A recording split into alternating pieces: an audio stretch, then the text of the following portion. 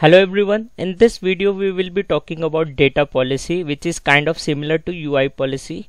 If you want to learn more about UI policy, the link is on the top right hand corner and in the description as well. And just a reminder, if you are liking my content, please do subscribe to my channel and don't forget to hit that like button. The agenda of this video would be introduction to data policy versus UI policy, and in the end we will see a demo of how to create data policy and we will test that out as well. First of all, the introduction. Data policies enable a developer to enforce data consistency by setting mandatory and read-only field attributes, which is kind of similar to UI policy, except that they cannot make the fields visible or invisible, and we will see that in a minute why. Also, data policies are created in sys_data_policy2 table in ServiceNow. So next is the comparison between data policy and UI policy. Basically, UI policies run on client side or on the browser and they will show error at that point of time only.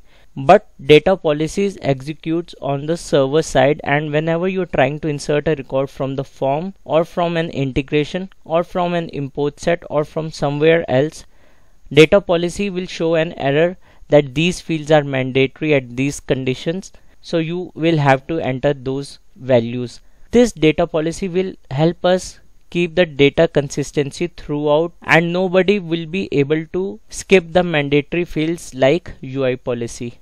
In the use case, we will be making configuration item field as mandatory when the user changes the category to hardware. So whenever somebody is inserting a new record or updating a record and they are making category is hardware, the configuration item will become mandatory.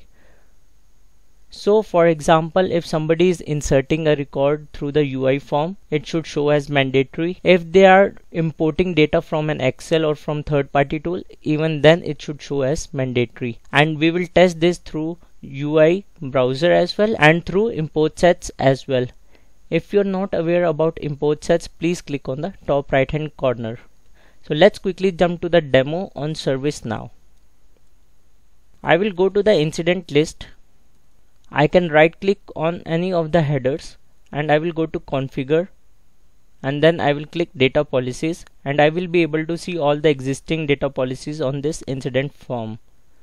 I will create a new one for me, and the table is automatically selected as incident, and inherit checkbox signifies that if incident table is inherited in some other table, do you want this data policy to be implemented there. I will leave this checkbox as of now. Reverse if false signifies if the conditions which we have specified turns false, do you want the data policy actions to be reversed or not. So we will keep it checked.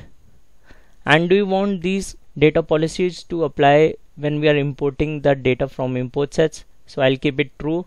And if we are importing data through SOAP integration, I will keep this as true as well. Use this data policy as UI policy client. It means whenever any field becomes mandatory, should it be shown as mandatory on the form or not. So I would recommend definitely to check this checkbox, otherwise users will not know while submitting that these fields are mandatory, but the error will show up while they are trying to save the record. I will give the short description as make CI as mandatory when category is hardware, and I will give the condition as category is hardware, and I will save this.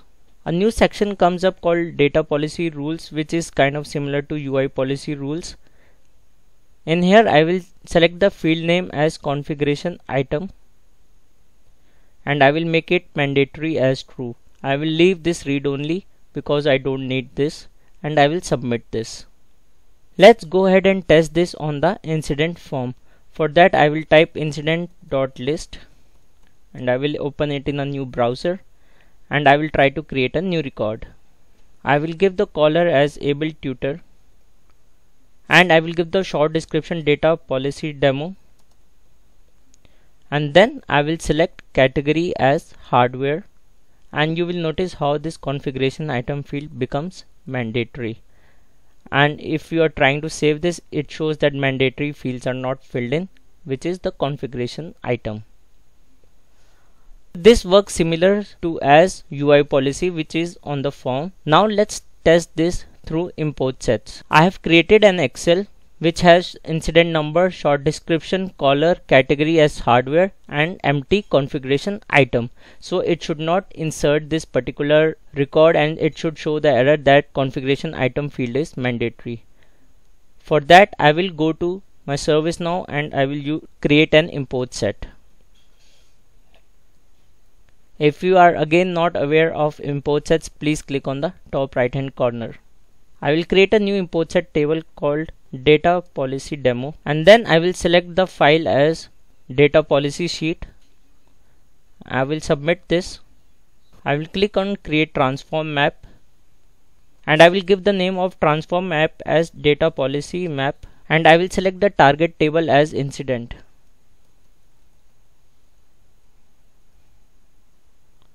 I will save this, and then I will click on auto map matching fields, and you will see how field maps are created automatically.